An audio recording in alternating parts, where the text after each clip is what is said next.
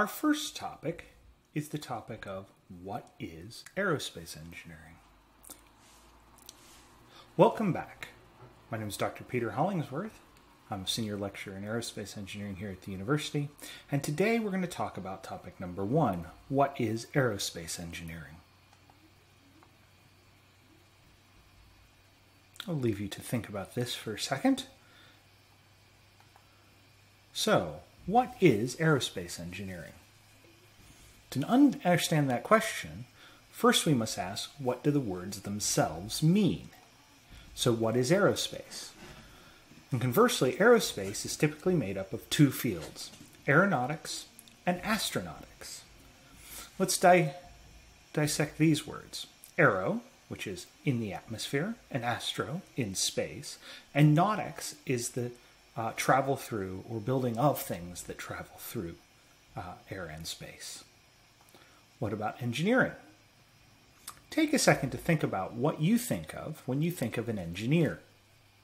Is it someone who builds something? Is it someone who maintains something, operates something, designs something? What if I were to say that it's all of those? In the classic sense, an engineer designed, built, operated, and maintained a device, whether it be a bridge, or a wall, or a building, or a locomotive, or an aircraft. In fact, in North America, because of that tradition, train drivers are known as engineers, because when early railroads were built in North America, the engineer was in charge of operating and maintaining, and in some cases designing and building those locomotives. So we think of engineering in the modern sense as the art or science or practice of taking something from nothing to create an artifact in the end. What is that artifact? Well, it could be something as simple as a bolt, or as complex as the air transportation system.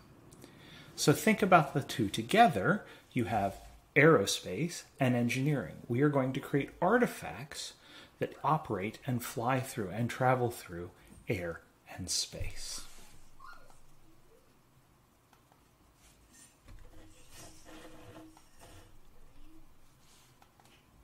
What makes aerospace engineering different from other engineering fields? Think about this.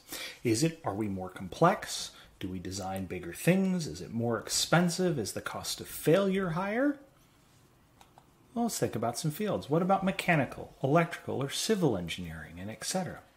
Obviously, our parts move, and they travel, and they have bits that change shape, so it's probably not the same as, say, a civil engineer building a building or a static bridge. But what about drawbridges? What about electrical engineering? Well, aerospace systems use lots of electronics and electrical components, and our modern systems use electrical and electronic transmissions, so the small UAVs are all electric. We have gears, we have fluid. So what is it that makes us different? Is it the whole? Is it that sum? And why are we different? How about other fields? Non-engineering areas. What about medicine? How are we different from medicine? Or semiconductors? In Intel and semiconductors, a new plant will cost you 5 to 10 billion pounds. That's similar in size to an engine program. What about expertise required? So those are the things we need to think about, and we'll talk about the rest of this unit and in your other units. And what I'll tell you is, in many cases, you will find that this aerospace engineering is substantially the same as these other engineering and non-engineering areas. But in other cases, when we put the sum, the irreducible sum together, it will be unique. One of the areas that is unique is our flight mechanics area, which we're going to talk about a lot more in the coming topics.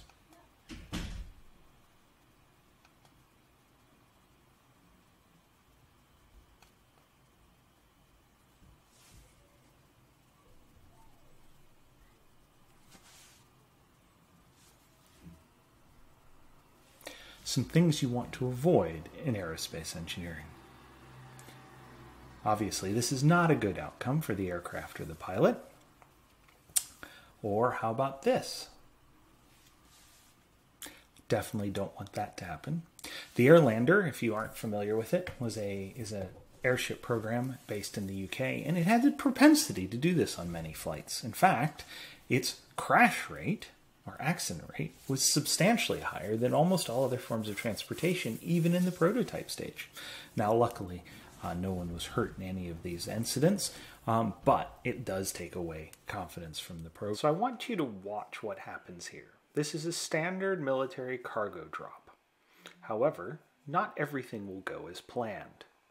As we see, the drogue chute comes out, the cargo is deploying, coming down, no problem, and then snap.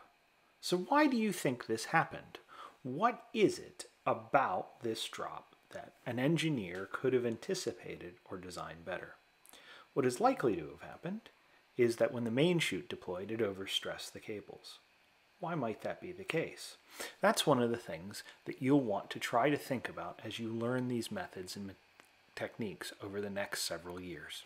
Here's a short video clip from the flight test of the McDonnell Douglas MD-80. Watch what happens.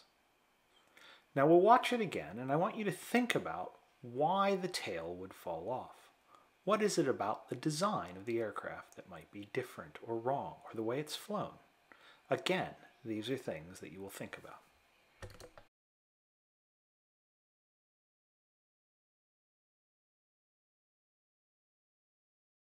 Okay, I'll leave you with some parting thoughts. The natural state for aerospace engineering is failure. Don't be afraid when things don't work, but be able to learn from it. Also, make sure you fail early, fail often, but do it when it's cheap. Not when you have 160 passengers on board, but when you're testing a small component, or when it's a UAV.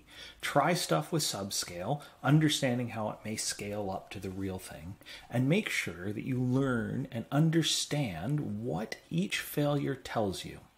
There's an old adage in engineering that we learn more from one failure than 1,000 successes, but we need to make use of those. Also, I will give you another thought. Make sure you can learn from other people's failures instead of just your own. Also remember that just because it worked the last time doesn't mean it will work the next time. Success might just be serendipity. Every time you get on a system, you need to understand why you're confident that the fact it worked last time increases your chance of it working this time. Next topics and next area, we're going to go over a very abridged history of aerospace engineering.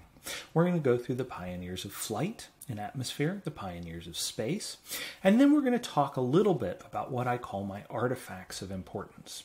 And we'll do that both at the start of this topic and again at the end of the semester, at the end of the topics. And the reason why we're going to do it in both places is we're going to give you a little bit of a heads up of what's coming and then allow you to reflect at the end.